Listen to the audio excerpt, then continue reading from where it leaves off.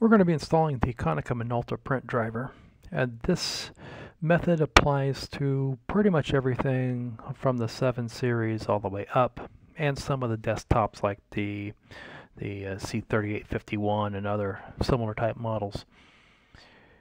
We're going to be getting the driver directly from Konica Minolta because I have discovered that there are some sites out there that do not have the proper driver, and some questionable sites. It doesn't really specify what you're actually getting. So we're going to stick with the source, and I'm going to give you the URL for doing that installation. We're also going to be talking about 2 methods of installation. We're going to be running the installer, and this is the method that you would use most of the time. So if you have several computers that you need to set up to print to your new Konica Minolta, we'll be using this first method. And with this method, you can actually copy the drivers to a thumb drive and go to each computer and install it. The second method, when you would use that, is if you have trouble with SNMP, which is a network protocol not running on your network, or for some reason the machine just doesn't set up properly or doesn't detect the port, or various reasons. You might want to check with your IT guy if the first method doesn't work, but we'll go ahead and walk through the second method just so you can see what's going on here, and you can give it a try and see if you can't get your machine printing. So let's start with the first method. We're going to pull up our VM here, and the best place to get the driver is here, kmbs.konicaminolta.us. In this case, we're going to be setting up a BizHub C308. So we're going to click the Downloads link at the top of the page. And we're going to, in the quick search bar, type C308. And it'll give us a list of machines. And we're going to select drivers. And it's going to give us a big list of operating systems. Now, I'll tell you, if you have a Windows box, all the Windows drivers and models seem to be packaged in one big package. Macs are different. Macs, you have to be specific. But I typically will go in and select the Windows 10 64-bit, and all the drivers that we need are all there. So I'm going to select PCL. And if you notice, you can see a list of models here, and this driver package includes the PostScript, the PCL, and the fax. So if you have a fax kit on your machine, you can do PC faxing. We're going to click this link and download the driver. In this case, I've already downloaded it to save some time, so we're going to click cancel, and I'm going to minimize this.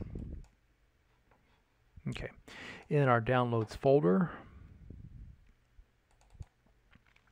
I took the downloaded file and I moved it to a folder called Printer Driver.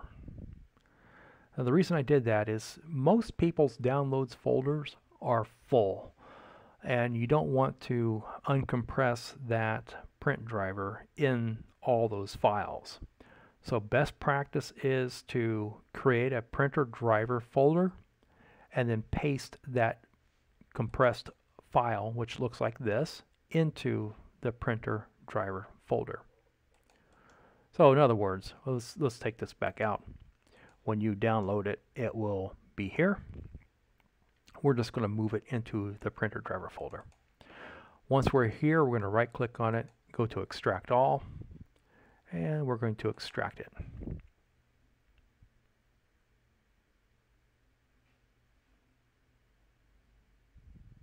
And it does take a little bit of time.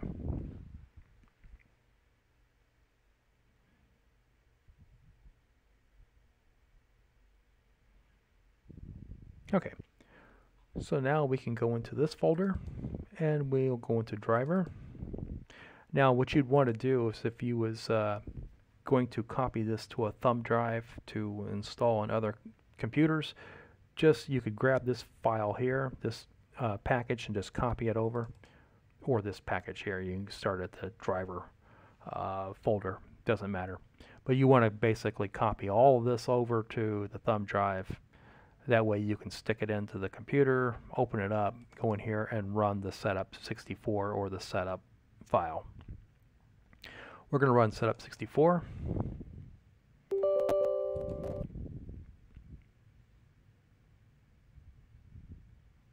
We're going to agree, click next, and now what it's going to do is go out and find the printer for us.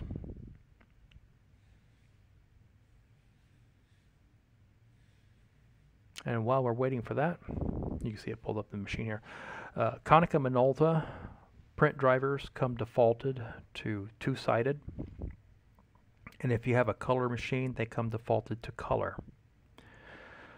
So if you want to change your defaults to black and white and single side, we need to set those. If we click the advanced setting, we'll go ahead and change this to single side.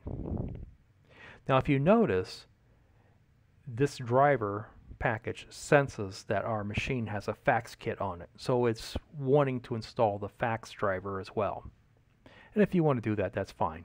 What that basically means is you can send a document from your computer out as a fax through the copier by printing it to fax. We're not going to go into that right now, but that's what that option's for. We're going to uncheck this, or leave this at one side, click next, and then click install.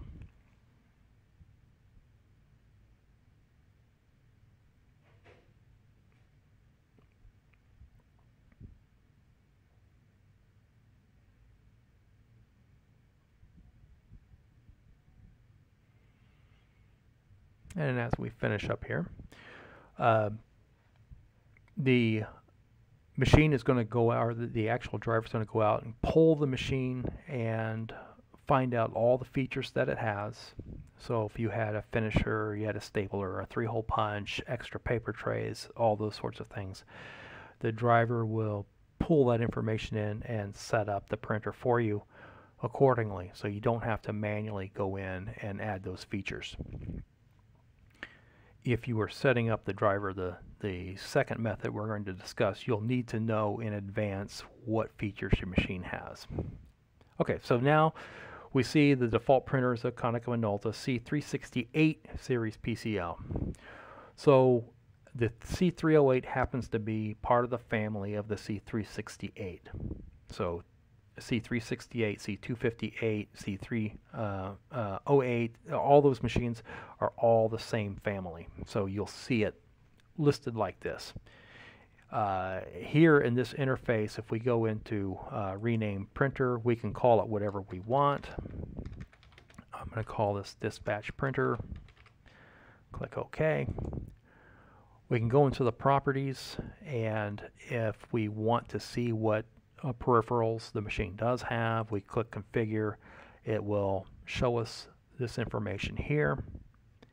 If you click start under the software tools web connection, it actually launches the machine's web interface, so you can add addresses to the address book for the machine. So we might come back to that at another time when we go to add addresses, but this is the hardware part of the machine. And in the settings, if you were using account codes where you had to walk up to the copier and enter a code to access the machine, you can set the authentication settings here under the settings in the dispatch printer properties for a pop-up, so you can enter the code every time you print. But we're not going to look at that right now. That's going to be a little bit more advanced. We will talk about account codes if you want to embed them in the driver here in a second, but I just wanted to show you where that was in case pop-ups is something you need for authentication or account track. We'll go into print settings. Here's where we're going to set our defaults. If we missed the single side, two-side option, we can select that here. We're going to default to single side. We can drop down here to select color and select grayscale. If we go to our finishing, if we had a finisher, we wanted default stapling or anything like that, we could do that here. So we're going to click OK. And if we want to print a test print, we can do that here. And we click Finish. Now, if you have account codes, I'm going to go ahead and click Finish because we've already closed this out. If we have account codes and you need to add a code to be able to print, if we go back into the printers,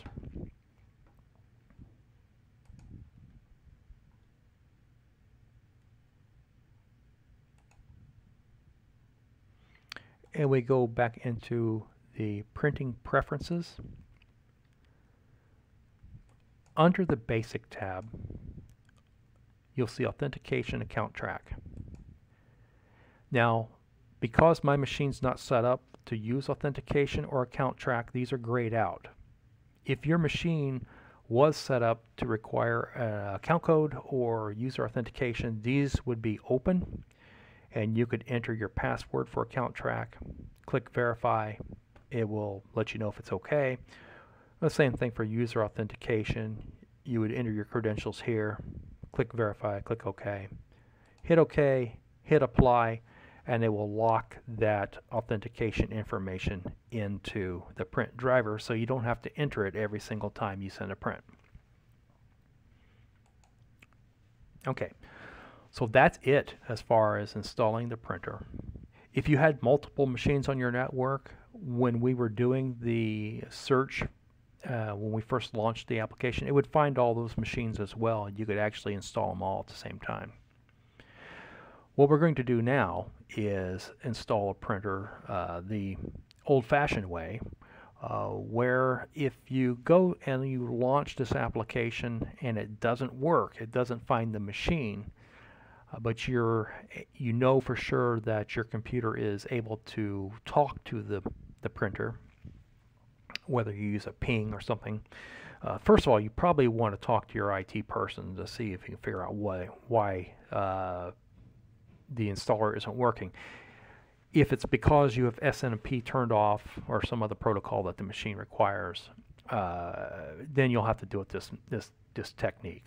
So if you're installed and you're ready to go, you can stop here. If you want to hang out and see what I'm doing here with the alternate technique, feel free. In this case, we're going to install another machine. Since I already have the driver package installed for this series machine, I'm going to select an older machine that I have pre-downloaded the driver for, and so I don't need have to go back through that, and we're just going to add the printer. So what we're going to do is we're going to click Add Printer, and the printer's not going to be listed here, so we're going to click the printer isn't listed. We're going to add printer using TCP/IP address or host name. We'll click Next. We're going to select TCP/IP device, and I'm going to enter the IP address for the printer we want to print to. This is not necessary. We're not going to query, because sometimes this will take a very long time if it goes out and tries to figure out which driver it needs. So it's best just to uncheck this. Click Next, then you're going to click Have Disk, and then you're going to browse out to the directory where your folder is that has the driver. In this case, I had downloaded it and put it in my Downloads folder. So we're going to go to Downloads, and in this case, I downloaded the driver into the C454 folder. I'm going to go in here and just start opening these folders until I get to the drivers folder. I'm going to use the PCL, go into the English folder. I'm going to select X64 because I have a 64-bit computer, and I'm going to select this setup information file. I'll click OK, and then it's going to give you a listing of the printers that it could possibly be. In this case, it's a C454, so that is in the C554 family. We're going to click Next, and I'm going to name this printer what I want to call it. Click Next, and we're going to click Yes, and it'll begin installing the printer. Now, what you'll need to know in advance is if you have SNMP blocking, or if it is blocked and it's not able to communicate with the machine, it's not going to know what kind of finisher, what kind of paper trays, or anything that you have. So you might have to pull your order sheet when you ordered the copier and it has all the peripherals on it. You might have to pull that and look to see what you have and add that manually. Or in this case, it's going to be able to go out and pull the peripherals because I don't have SNMP blocked, but I want to show you where that is. We're not going to share this printer. We're going to click Next. And I'm going to go ahead and click Finish for now. So here's our service printer. Now, this printer has a finisher on it, it has a stapler, it has a 3-hole punch, and it has the big trays at the bottom. So if I right-click this printer and I go to Printer Properties, and I go to the Configure tab up here at the top, here you can see that it pulled the information. So you can see the finisher has a booklet finisher on it, and it's got the paper trays selected correctly. Now, had this just been the machine and it didn't have all these on here, what I would have to do is go down through this list and pick the options that I have and add those in the settings box.